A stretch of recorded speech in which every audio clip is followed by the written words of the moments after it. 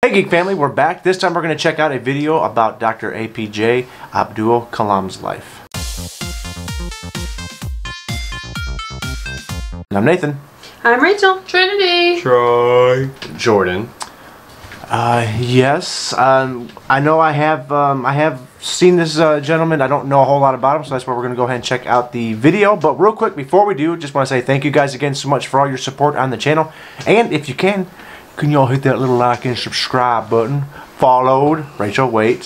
Follow that little Seriously? notification. You know how hard it was to edit? Bell. Bing. Bing. Bing. Dong. There we go. So, we're not going to stall right now. We're going to go ahead and jump right in. Rachel's on drugs. I am not. Alright, here we go.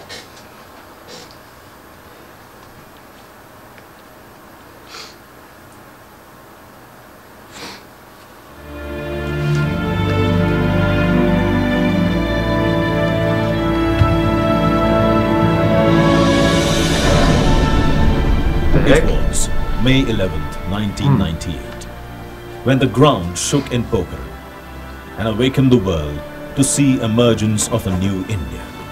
It was beginning of a new era, which is marked with Red Letter Day in the history of India. Operation Shakti took the world by surprise and gave Shakti to India, that is now a powerful yet a peace-loving nation. Following the slogan coined by Shri Atal Bihari Vajpayee, the then Prime Minister, Lal Bahadur Shastri ji ने कहा था, जय जवान जय किसान। मैंने अब इसमें एक नया आयाम जोड़ा है, जय विज्ञान। 21वीं सदी में हमें अपनी सेना। India has progressed with number of scientific advances taking place time to time. Here, a significant credit goes to Dr. APJ Abdul Kalam, who had dreamt and made India a self-reliant, strong nation. We are delighted to inform all of you that the mission 100% successful.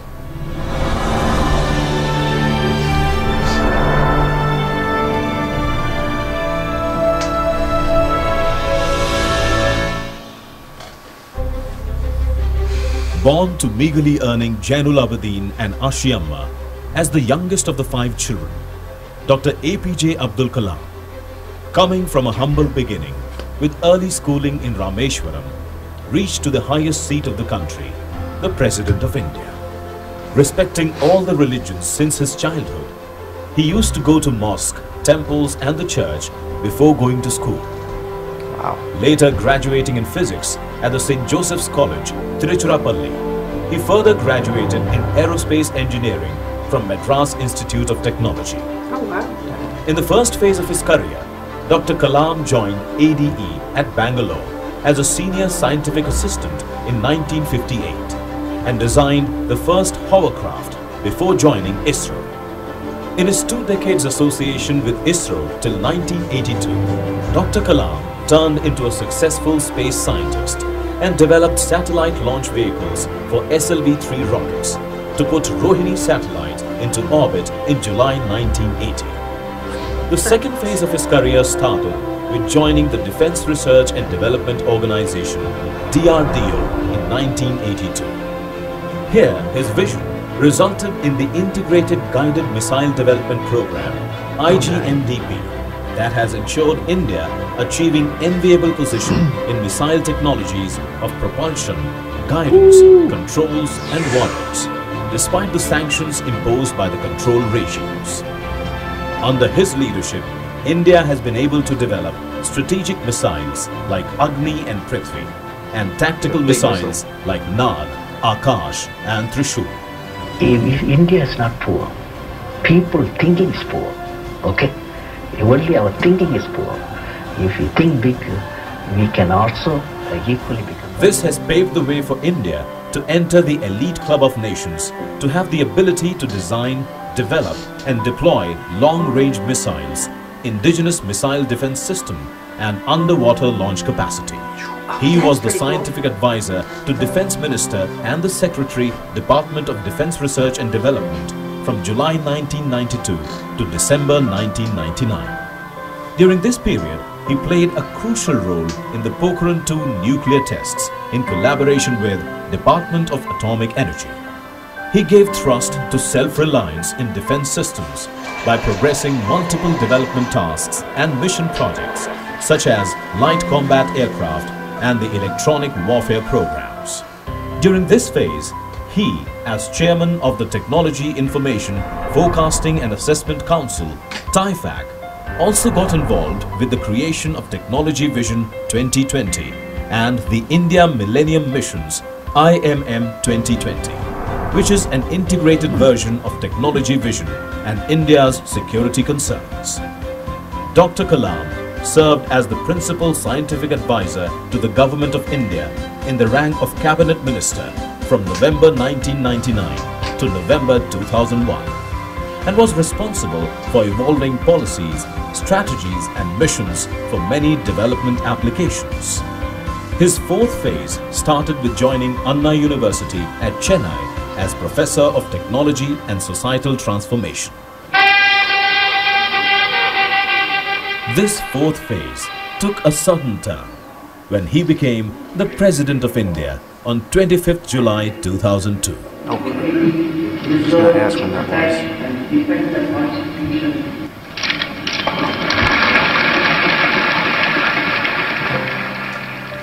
Honed with his experiences at ISRO and DRDO, Dr. Kalam also brought a spirit of dedicated service and inspirational zeal to this highest office, which earned him the title of the People's President.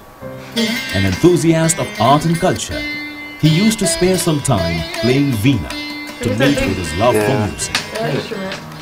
After demitting the office in 2007, Dr. Kalam continued his passion for education and societal transformation, addressing various cross-sections of society from school children to policy makers.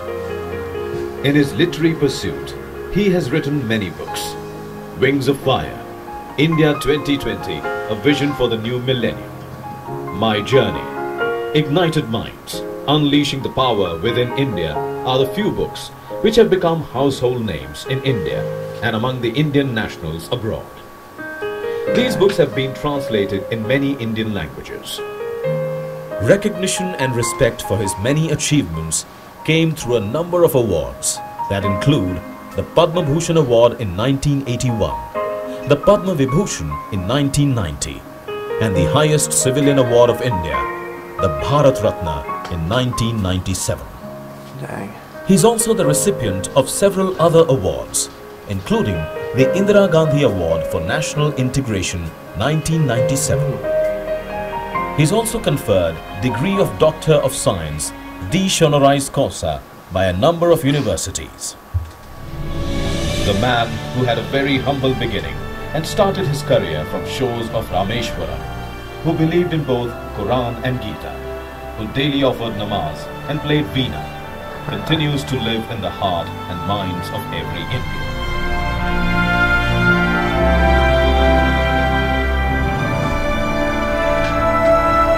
That's a very good quote. That's an amazing quote. I want that quote. Wow. Yeah, I know we were pretty quiet during the during watching that, just because I know for me I wanted to hear everything that was going on, and I know some stuff like songs on it we can kind of get silly with and all that, but certain things I want to like pay attention and like really listen to, because like I said, it's a face I've seen him before, but I didn't really know anything much about him, so that was very cool. And I was hoping they would say what year he became president, because that was something I was putting in the back of my mind. I was like, okay, I need to find out as soon as the video's over when he became president. But it said yeah, 2002 to 2007. But yeah, that was like they said, come from a very humble beginning to become the president. That's always cool to hear when people do that, no matter what country you're in. You come from like just a simple or regular background to the highest position in your country. That's always very cool to hear. And that quote at the end, they even have it on the thumbnail: all of us do not have equal talent, but all of us have an equal opportunity to develop our talents. It's a very, very awesome quote. What do you guys think, though? It was a... Sorry. Who's going first? I guess I'll go. Oh, I really liked it, and that is crazy that everything he has invented, and became of India because, you know, without his inventions, not only would, you know, India be like how it is today, but also America. Like, he changed the whole world with his inventions, and I thought that was really cool, especially the whole guided missiles, which I know is used a lot now. And, you know, probably without that, you know, I wonder how war would be. Probably still be crazy and hectic. It probably would be. Yeah, but it's not so bad, you know, you just boom, and then it just goes gets them. True. What'd you think, Troy? I thought it was a good video. You learn a lot of information about him. And it kind of looked like he may have been one of the best presidents India has ever had. Considering how all the things he did, and and they called him the People's President. Yeah, he seemed like he was very well liked. A Gandhi Award.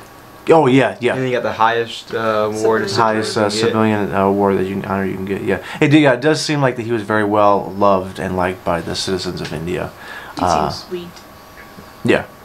Yeah, he seems like he'd be a nice guy.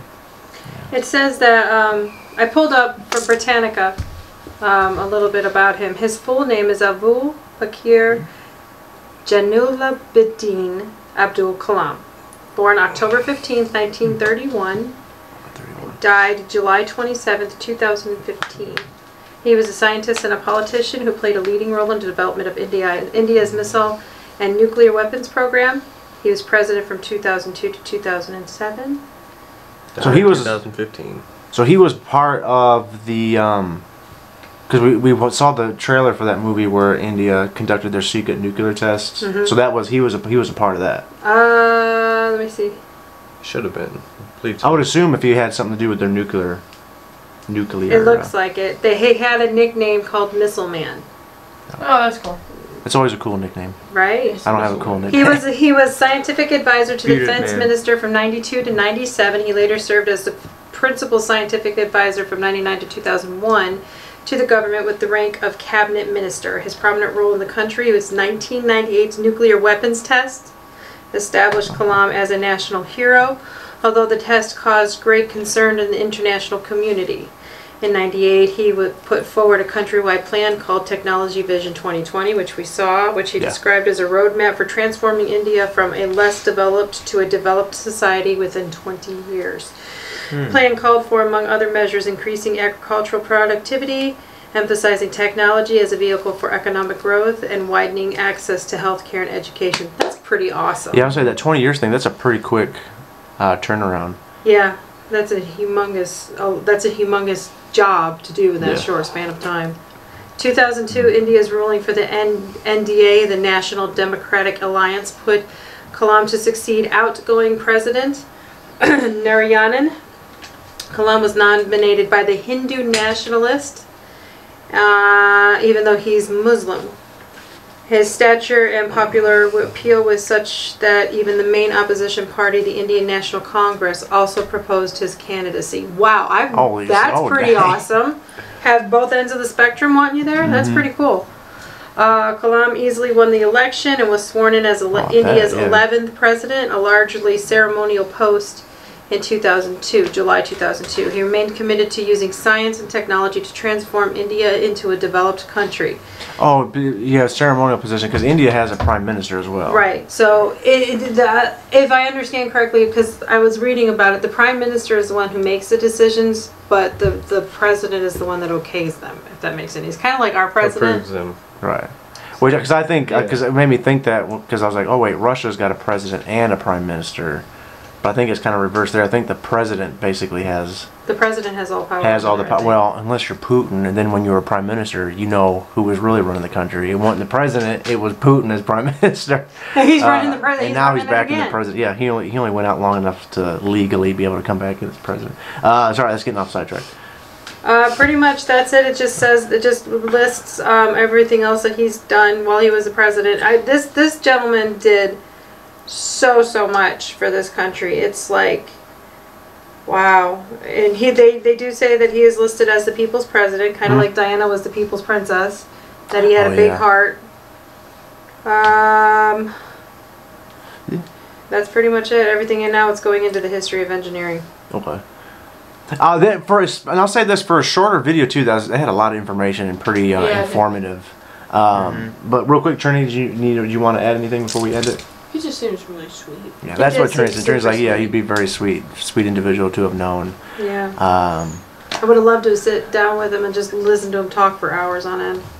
I'm sure he would have had some pretty amazing Awesome stories to yeah. tell you. And I'll say this: if you guys have any other, because I know we've done videos on Gandhi now, and Dr. APJ Abdul Kalam.